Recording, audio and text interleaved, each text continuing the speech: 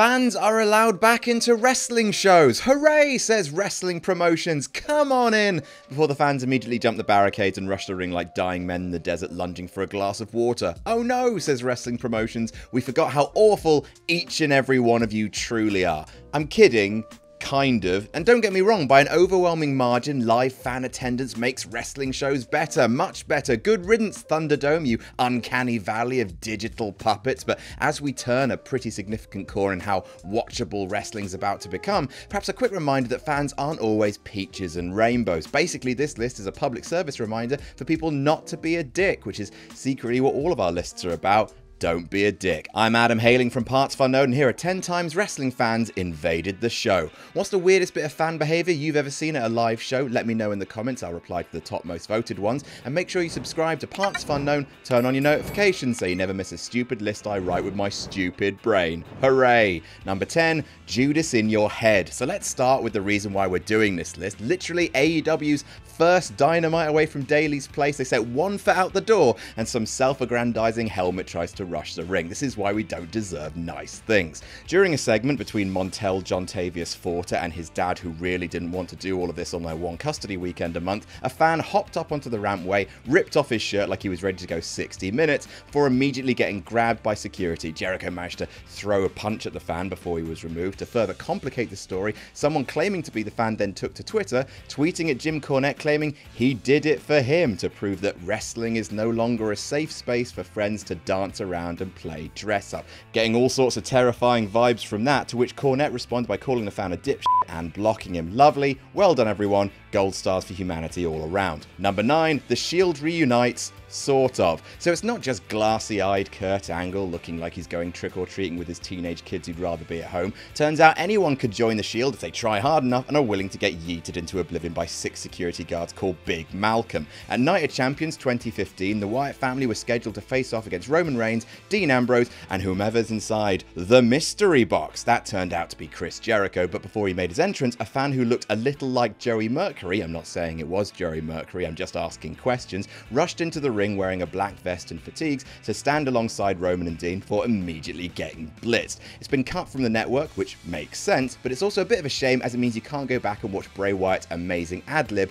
pointing at the departing fan, laughing and saying, "That's your guy?" Not to be outdone by Shield brothers, Seth Rollins also found himself with fan backup that exact same month, just 2 weeks earlier on Raw in fact, as a fan who looked like the Pichu to Fred Durst's Pikachu hopped the rail and sauntered down the ring with Rollins for a 6-man tag, and props to Seth for no selling it hilariously. Number 8, UK fans hit rock bottom. Oh, it's been a good few weeks to be a sports fan in the UK, hasn't it? As our footy fans repeatedly embarrassed themselves on the road to the Euro finals by turning Leicester Square into a tree-tossing war zone and trying to break into the stadium. You stay classy, England. To prove that it's not just football we lose all airs and graces for, fans rushed the ring during an episode of SmackDown in April 2015. Wait, a third one from 2015? What was it, the Chinese Zodiac Year of the Moron? No, actually, it was the Year of the Goat, which makes sense considering fans invaded a Daniel Bryan match. It's all connected. The truth is out there. The episode of SmackDown, filmed in London, oi oi, apples and pears have a banana, was main evented by a match pitting John Cena and Daniel Bryan versus Tyson Kidd and Cesaro. Fans, who actually turned out to be YouTubers from a prank channel called Troll Station, ran into the ring and fought each other, giving each other actually quite decent rock bottoms and brawling until they were removed. Fun fact, that match turned out to be Daniel Bryan's final match before he retired for 3 years. Again, not saying it was Troll Station's fault, I'm just asking questions. Number 7, Cena grins, lol. This may not come as news to some of you, but there was a time where fans really didn't like John Cena. That time might be right now for some of you, clutching your CM Punk shirts to your chest and sobbing it should have been him. But in 2008, loads of people were irritated by the way Cena sat immutable, unchanging, goofy and persistent atop the WWE main event scene. So on June 2nd, when it came time for Cena to wrestle Jeff Hardy for a shot at Triple H's WWE Championship at Night of Champions, a fan thought, not this time, and rushed the ring to execute sloppy and uncoordinated justice. Amazingly, this one's still on the network, for us at least, don't know about you peacock cretins, and that's probably because Cena and Hardy stopped wrestling to watch the fan be escorted out, even cracking smiles and doing comedy shrugs at the crowd. Say what you want about Big Match John, the dude's crowd work instincts are on point as he whipped up the crowd into a frenzy following the rude interruption. Number 6, macho's gonna kill you. If there's one thing about the modern era, it's that if you invade the ring, you're slightly less likely to have an insane man from wrestling's golden Modern Era punish you with insane man murder for hopping into the ring. In 2008, Cena laughed and shrugged. In 1999, Macho Man rugby tackled and leathered. I'm not saying Cena was right to not go after his fan. I'm not saying Macho was wrong to down an entire can of spinach and try to perform brain surgery on his fan through his goddamn ear. But yeah, things were scary in the past. It was the May 17th episode of WCW Monday Nitro in 1999, and Nitro in 1999 was a bloody chaotic nightmare of a place to be even when everything stuck to the script. Case in point, earlier in the night, Randy Savage and Medusa wrestled Ric Flair and his mini-me Lil Nate Charles Robinson in a match that's famous for Savage accidentally collapsing Robinson's lung with an elbow drop. Anyway, later that show, Savage attacked Kevin Nash, giving him an impromptu makeover with some lipstick, making him look like an NFL drag queen, when a fan rushed to make the save before getting demolished by Savage. He speared him to the ground and wailed on him. Naturally, it's still on the network as WWE aren't going to waste time making it look like WCW had their shit together. Number 5, this f***ing guy. This is probably the most annoying one for real.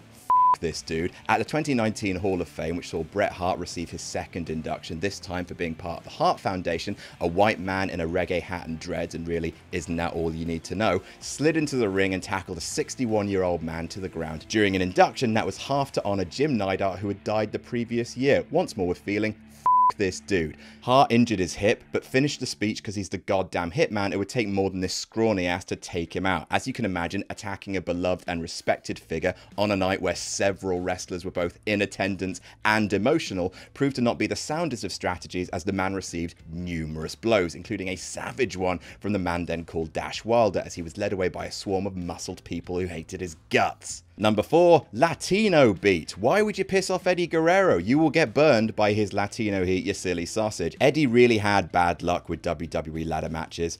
At SummerSlam 2005, during his custody of Dominic in the Bank match, Vicky was late for her cue, prompting him to blow his top and shout, "Where the f*** is Vicky?" His match at Judgment Day 2003 saw his partner Chavo be hit with an injury and miss the show, meaning he won the tag titles with random ass Tajiri. And then there's this match against Rob Van Dam on the 27th of May episode of Raw 2002.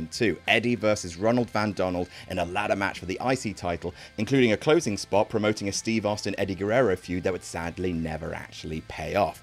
During the match, in a moment that's surprisingly still on the network, Eddie's climbing the ladder when a man rushes the ring and pushes a ladder out from under him, which is super fucking dangerous. And Eddie, quite aware of how super fucking dangerous it was, smacks the guy upside the head as security take him down before getting in a few kicks in while he's being bundled out of the ring. What a silly fan. Number 3, the good son. Les Dawson made a living off making mother-in-law jokes, and here are some of them. Forgive me if I'm down. Tomorrow is the mother-in-law's funeral, and she's cancelled it. Walked into a bar and saw 6 men attacking the mother-in-law. Someone said, "Aren't you going to help?" I said, "No, 6 of them should manage it." And I can always tell when the mother-in-law's coming to stay, the mice throw themselves on the traps. Bit of fun. But one person who earned brownie points with his mother-in-law to be was Triple H on the March 20th, 2000 episode of Raw, on the road to WrestleMania 2000, lips just a few weeks prior. At least one fan saw the McMahon in every corner writing on the wall, and like we all did, tried their best to stop it. By even weirder, it's still on the network. Go back and take a look at the last remaining chivalry from Hunter Hearst Helmsley.